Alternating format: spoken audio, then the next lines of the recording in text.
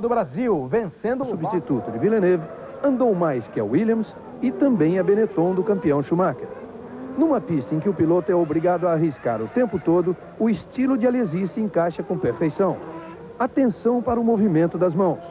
O trabalho para segurar o carro na pista. Se escorregar 1 centímetro a mais de qualquer lado, o guarda-reio não perdoa.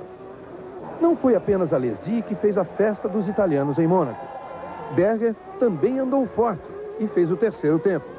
O único a ameaçar a Ferrari é Schumacher, que até passou do limite para tentar a pole.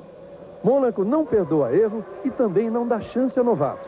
Mesmo David Coulthard, que tem sido a revelação do ano, no primeiro treino não passou de um 11º lugar. Para Rubens Barrichello, este é o terceiro Grande Prêmio de Mônaco. Uma pista da qual ele gosta, mas onde ainda não teve um carro do jeito que precisa. É uma pista que basicamente você tem que ter o controle do carro e poder...